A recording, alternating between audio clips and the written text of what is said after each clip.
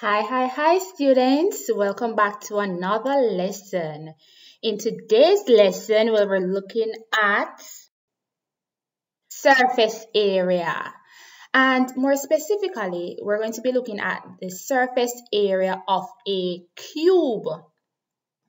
Now, you must be asking yourself the question, what do I mean by surface area? Well, surface area really is the amount of space that covers the surface of a solid. So it's the space that you see that covers the surface of a solid shape. Now you must be wondering what I mean by a solid shape.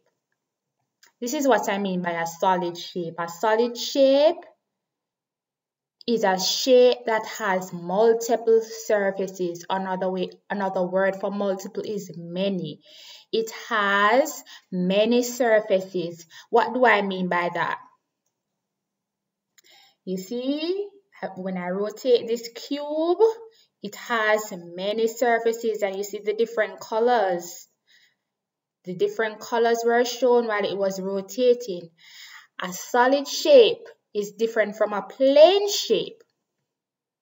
A plane shape only has one surface. So we had gone through trapezium, we had gone through rectangle, we had gone through triangle. Those shapes are plane shapes. They are flat. It only has one surface. Solid shapes, however, as indicated earlier, has multiple surfaces. And another thing with solid shapes, they can be held in the hand, all right? They can stand by themselves without any support, right? So it has length, it has width, and it has depth. That's what we mean by solid shapes. Now, another name for a surface when we're talking about shapes is face. F-A-C-E. So when I say the word surface, I also mean face. When I say the word face, I mean surface. So a solid shape has multiple surfaces or multiple faces. Now, we're talking about surface area of a cube. And when we speak of a cube, it means that all the faces are made up of squares. So, all the faces, all the surfaces are made up of squares. What do I mean? You see how the squares, when they fold in together, you form a cube? Right.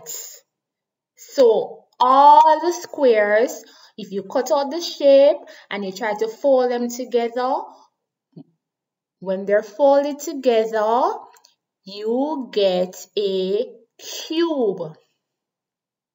Now let us count to see the number of faces that are in a cube. How many surfaces does a cube have? Let us count them. 1, 2, 3, 4, 5, 6. And you see the different colors, all right? So there are 6 faces in a cube. Now, how do we find the surface area now of a cube? How do we find the surface area? To find the surface area of a cube, it's easy, students. All you're going to do is find the area of one of the square faces, right? So remember, each face or the surface of the cube, all the surfaces are squares. So we just need to find the area of one of the square faces. And we all remember how to find the area of a square, right? We take side times side or side square. So in a square, all the sides measure the same length. So it would be 5 squared or 5 times 5, all right? Okay, so let's go again. To find the surface area of a cube, we find the area of one of the square faces. Then we multiply by the number of faces, right? So remember, how many faces were there, or how many faces are there in a cube? 6. And since all 6 faces are squares, you just find the area of one of the squares, and then that answer you get, you multiply it by 6, which is the total number of faces in a cube. Let's try an example. Alright, so we have this colorful cube here, and what are the measurements? 5 centimeters. So that means that the face of the square faces are 5 centimeters long. So how do we find the surface area of the cube again? We find the area of one of the square faces. Alright, so we multiply 5 times 5. Once it is that one of the length of one face is 5, that means that the length of all of them will be 5 because it's a square face. And in a square, all the lengths, all the sides are equal. So we find the area of the square face. The square face is here. Any one of the faces you choose. So we multiply 5 times 5 and we get 25 centimeters square. We're dealing with area, students. So please, please, please don't leave off your square. Alright?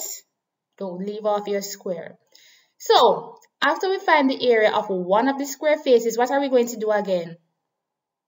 Right, we have to multiply the answer that we got by 6. Why? Why do we have to multiply by 6? Right, because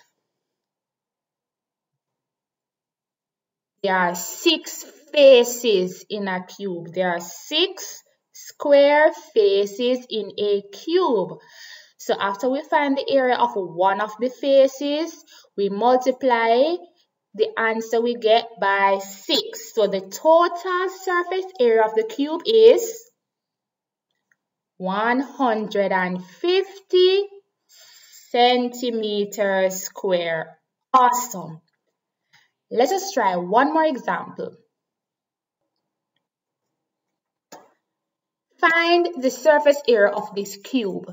Now I want for you to pause the video, try it on your own, then unpause and see if you got the answer correct. Go ahead and pause the video now.